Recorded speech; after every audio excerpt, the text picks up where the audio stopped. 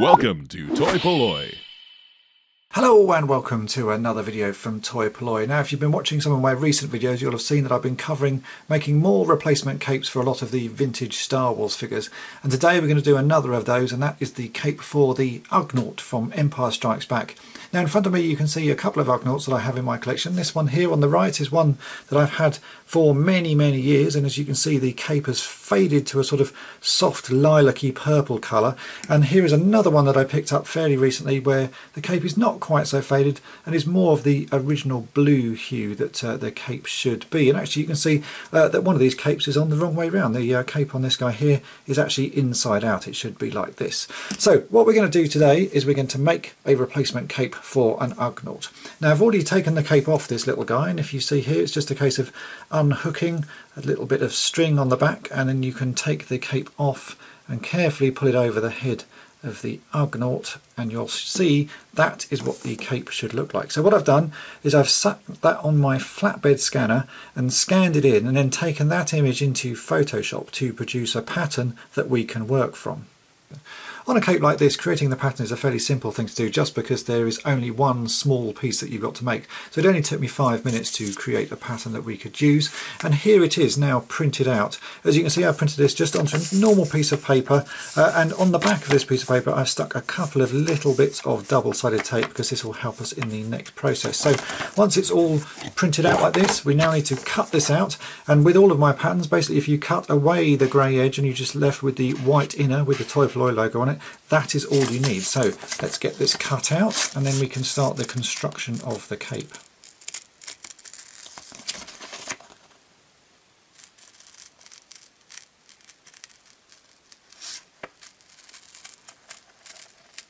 So here is the cape pattern all cut out. Now the hardest thing to do is probably find material. I went down to the local haberdashery shop that we have here, and I picked up this quite thin sort of cotton material in a blue. Now it looks like it doesn't match the original, but actually the original should be a lot bluer than this. You can see this one is very faded, and as I showed you my previous one is almost purple, but the original fabric should be this sort of blue colour. But I wasn't really that happy with this cotton. It looks alright, but the edges of it are going to fray quite a lot. So I decided to go again and see what I could find. So I picked up some blue felt as well. Now this is slightly different felt to the one I used on the Emperor's Royal Guard. It's a little bit thinner, a little bit sort of more, it's got a more of a sort of polished finish to it, and I think this should work nicely, and the colour match is pretty good. If I hold the original over it, you can see if that wasn't so faded it would match quite nicely. So we're going to use this felt as our basis for the cape.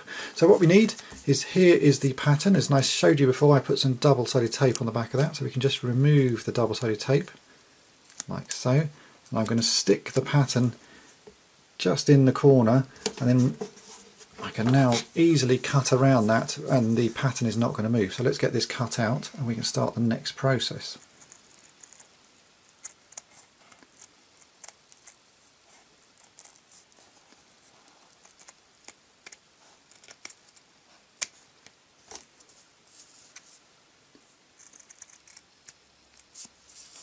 Like so.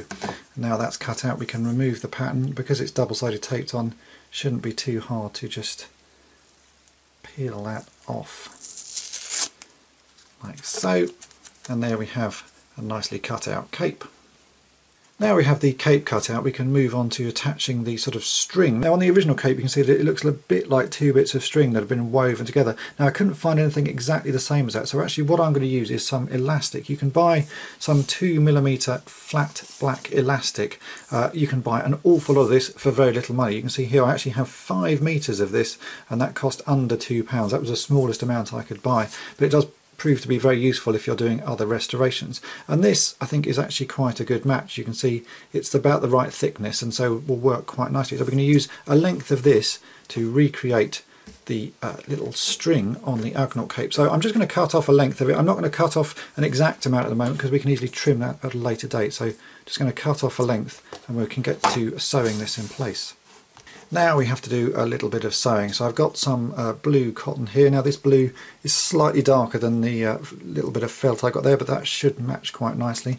And really all we've got to do is I'm going to sort of roughly line it up so I've got about the right length, is sew this little bit along the edge there and then we'll make a loop and sew it around the other side. So it should be a fairly straightforward job. You just got to bend the elastic so that it matches nicely to the slight curve of the cape there. So let's get this sewn in place.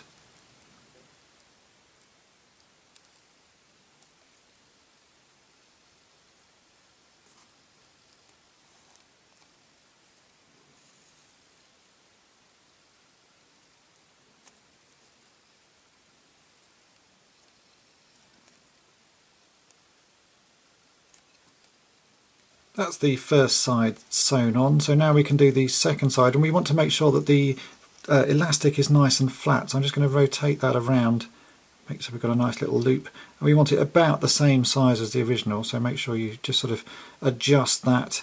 It needs to be something like that, and then we can then go ahead and sew this other piece on, and then we'll trim the little side bits to be the correct length. So let's get this one sewn on.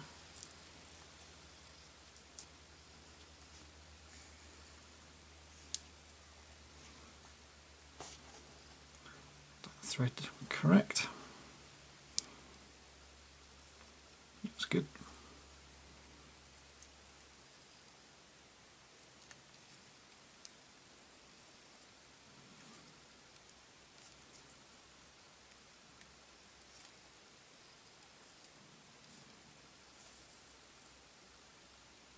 So I've now got all the sewing done, so all that's left to do is to trim the little bits of elastic to be about the right length. So I'm going to just hold those onto the original, and we can chop that end off there, and then I use that as the guide for the other one so they are exactly the same, like so.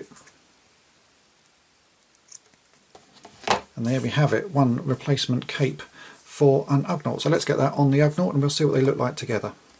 And here we have it. As you can see, it doesn't look too shabby. That looks like quite a good cape, and it does match the original Ugnaught cape. So there's another little figure ready to go back on display. Obviously, it takes a little time to make these. You are going to need a little bit of felt, and you need to be able to do a little bit of sewing, but it's fairly basic sewing on this one, so I think most people should be able to do it. Now, the pattern for this Ugnaught cape you can get for free at toy-polloi.com, and if you found this video interesting and would like to help out toy-polloi, then please check out my Patreon page. Links to that are in the description for this video, and thanks for watching. Thanks for watching toy-polloi. Subscribe for more great videos. You can also follow toy-polloi on Twitter and Facebook.